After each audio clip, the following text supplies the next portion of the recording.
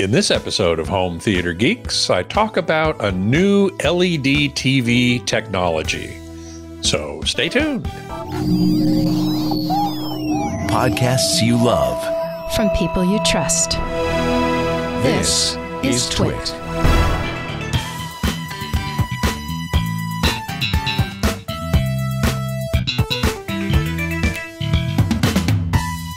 Hey there, Scott Wilkinson here, the Home Theater Geek.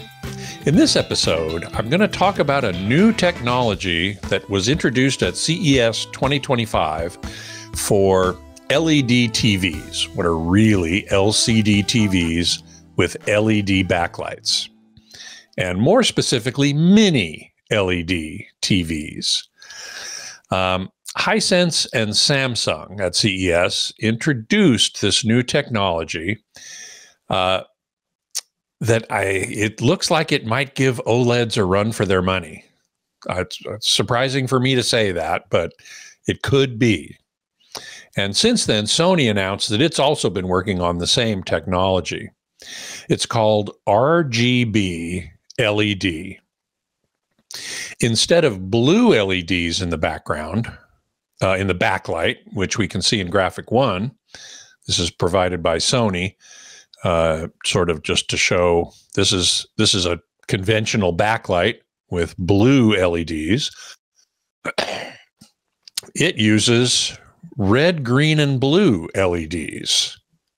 In basically each LED has a red, green, and blue sub LED in it, I guess you could say.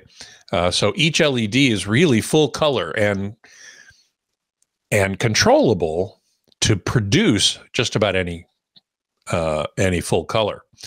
The next graphic shows the basic structure of a current QLED TV.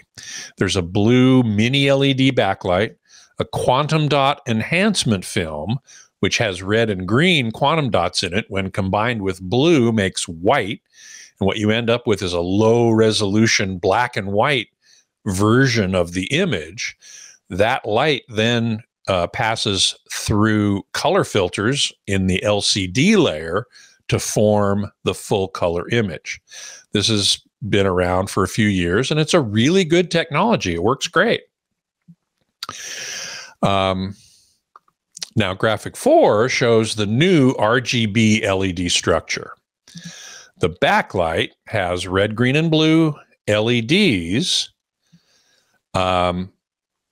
mini LEDs, really, which form a full color image, though, again, at a lower resolution in the backlight. This light then passes through an LCD layer with red, green, and blue filters to form a much higher resolution final image. So it has several advantages. It has greatly increased brightness. Hisense showed a prototype with 10,000 nits of brightness. Now, no home content is mastered with 10,000 nits. The most they go up to is 4,000 nits. So you got a lot of headroom there. But it also offers a lot less blooming around images, bright images on a dark background. It also has a wider color gamut. Hisense claims 97% of BT 2020 and a larger color volume, which we can see here. The color volume of WOLED is relatively small. QD-OLED is quite a bit larger. Mini LED LCD TV is larger, and RGB is the largest yet. That has the largest color volume, which means colors remain saturated over a greater range of brightness levels. So that's a pretty big advantage. It also has a better color spectrum, which we can see here. The gray line is a typical color spectrum for a mini LED TV, a conventional one. And you can see it's very similar in the blue and the green, although it's a bit wider in the green, but it's quite a bit shorter in the red. But with an RGB LED backlight, that's the colored line you see here. And it's a narrower green and a much taller and narrower red. in the spectrum, which gives you a lot of advantages: greater color volume, greater color gamut, and those are all really good things. Now, Sony flew a few journalists to its Tokyo headquarters. Sadly, I was not included in that trip, but oh well. And all were quite amazed at the picture quality. All the reports I read were really, really glowing. According to Ryan Waniata at Wired, the prototype had richer and more saturated colors than the Bravia 9, which Sony put the prototype next to, and even the Bravia 8 OLED. And it was clearly brighter than the Bravia 9, which is probably one of the brightest consumer TVs you can buy today. He was also impressed with the off-axis performance, which surprises me because LCD has this basic problem with off-axis performance, but apparently the Sony prototype performed very well in that regard.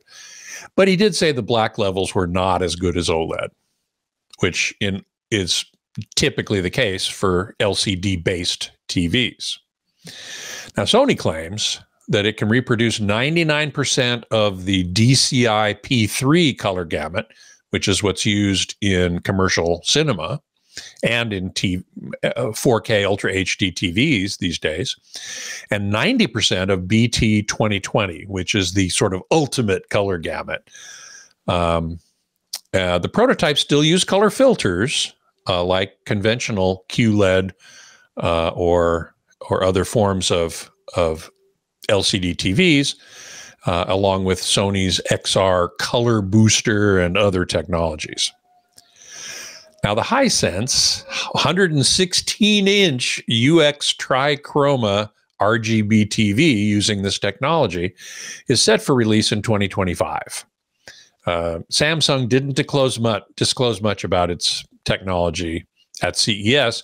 Sony expects to have RGB LED TVs on the market in 2026. Now, could this technology give OLED some real competition? It could. At first, it's likely to be very expensive, maybe more than OLED, which is already more expensive than any type of LCD TV. I will reserve judgment on off-axis performance until I actually get to see one for myself. I'm skeptical because LCD TVs, that's an Achilles heel for all TVs based on LCD technology. Can it possibly be as good as OLED? We'll see. On the other hand, it'll certainly be much, much brighter than OLED, and with greater color volume than even a QD OLED. So it's a very interesting technology, and I wanted to share it with you as a sort of a preview of things to come. Not a dull moment in the TV industry, that's for sure. So hope you enjoyed that.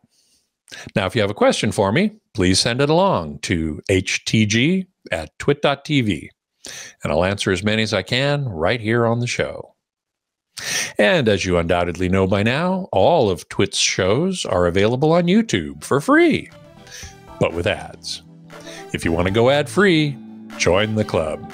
Go to twit.tv/clubtwit and sign up today to get all of TWiT's shows, including Home Theater Geeks, ad-free. Until next time, geek out. Hey, buddy, are you a geek? Are you a tech enthusiast?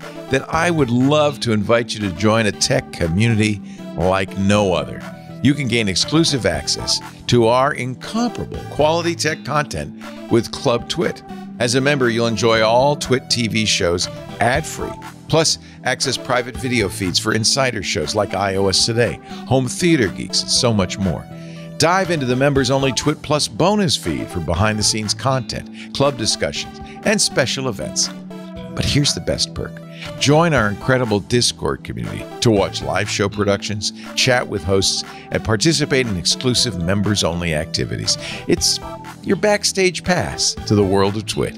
Whether you're a tech enthusiast or a lifelong learner, Club TWiT elevates your knowledge while entertaining your interests. Get 2 weeks free when you sign up now and unlock unparalleled access at twit.tv/clubtwit. That's twit.tv/clubtwit. And from the bottom of my heart, thank you and welcome to the club.